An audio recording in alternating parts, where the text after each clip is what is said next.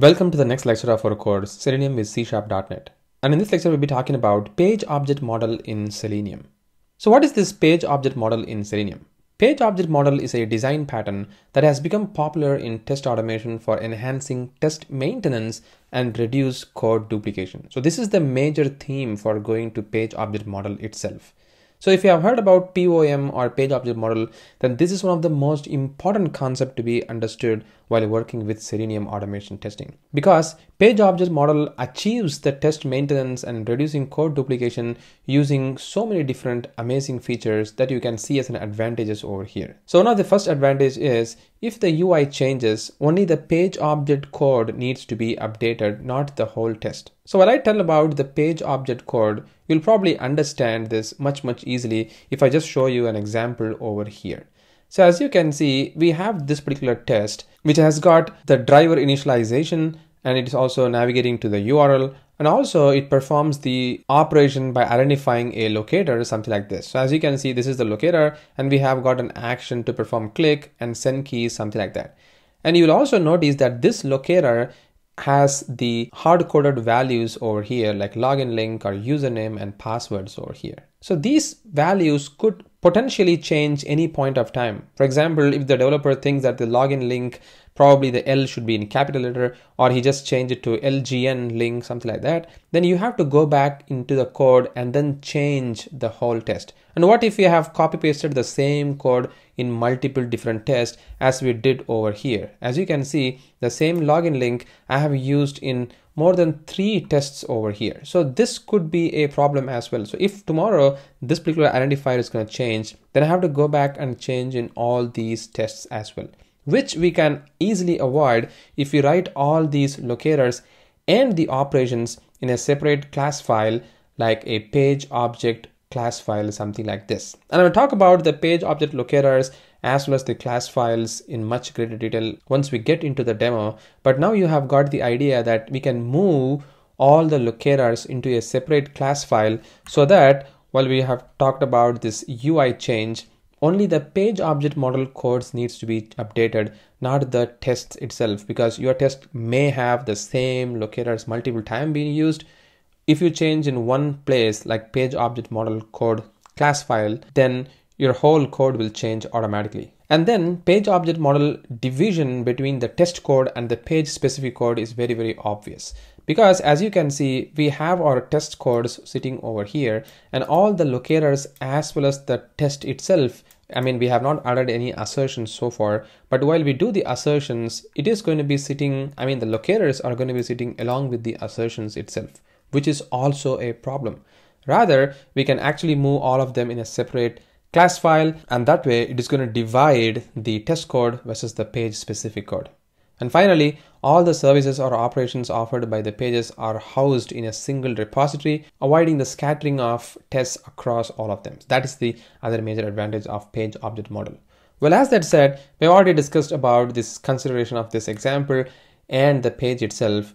And now the question is, how is my test going to look like once I modify everything with the new page object model code? Well, the code will then turns out to be something like this. As you can see, all I'm trying to do here is I'm going to be pretty much initializing the driver and then navigating to the URL, but then I just have to initialize the page and then I perform the operations over here. I don't really have any locator itself. You may be asking, what is this click login method or the login method? Where are these methods been written? Well, I've not shown you in this slide. As you can see over here, I performed a click login operation and I've written it as a method so that it is just going to use those locators over here. And similarly, the login operation is going to be just called as if like a method, and then it's going to perform the login operation by performing 3 different operations in one just single method.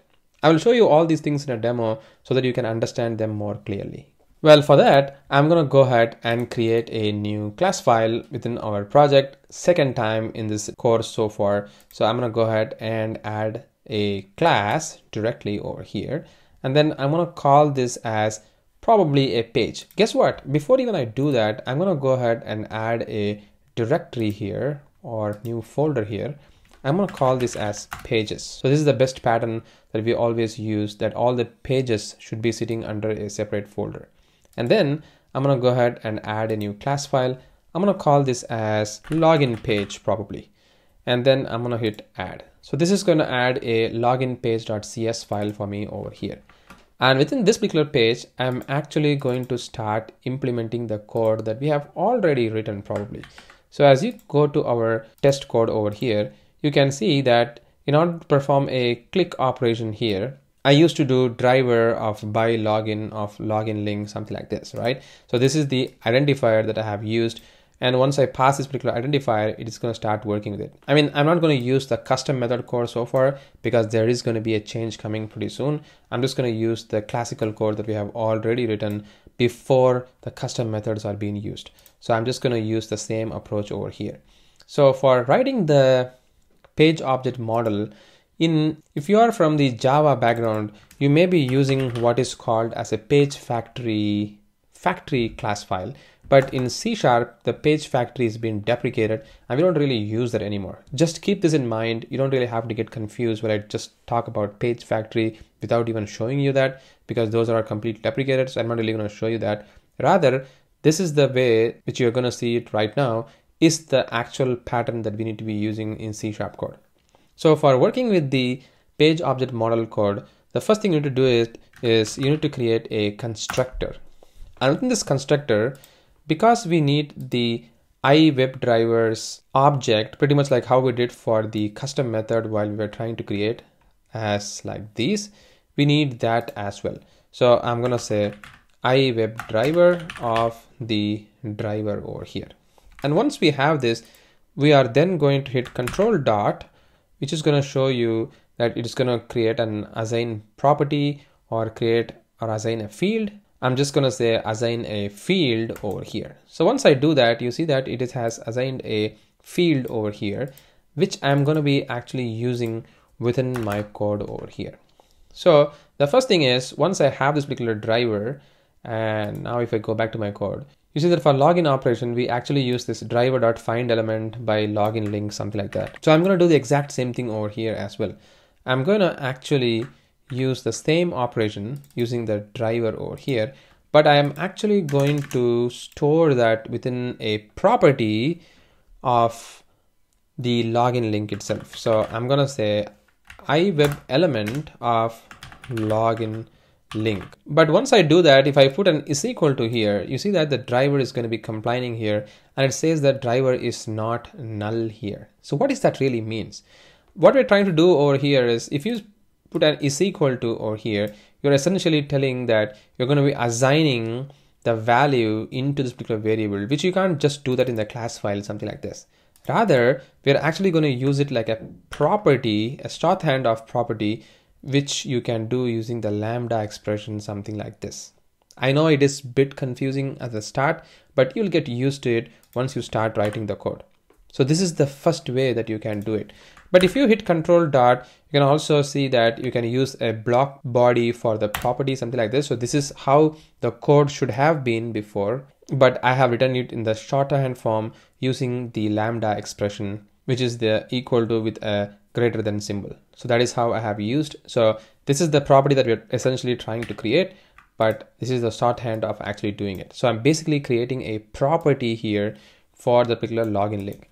And similarly, I have to do it for the username and password as well. And the way I'm going to do it for the username is, I'm going to use the iWebElement of txt or text username, something like that. And then I'm going to use the lambda expression. I'm going to say driver.findElement by dot ID of username, and the N is a capital letter. And similarly, I can do it for the password as well. And finally, I also need to do it for the btn login. So for that, I'm just going to say btn or btn login, and it is going to be using the CSS selector, if I'm not wrong, and the class name was btn. So that is how we actually identified. So now that we have all the identifiers sitting over here in this particular class file, which is awesome. So we can get rid of all these locators that we have got in this particular class file, right? But guess what? We also need to perform the operation over here.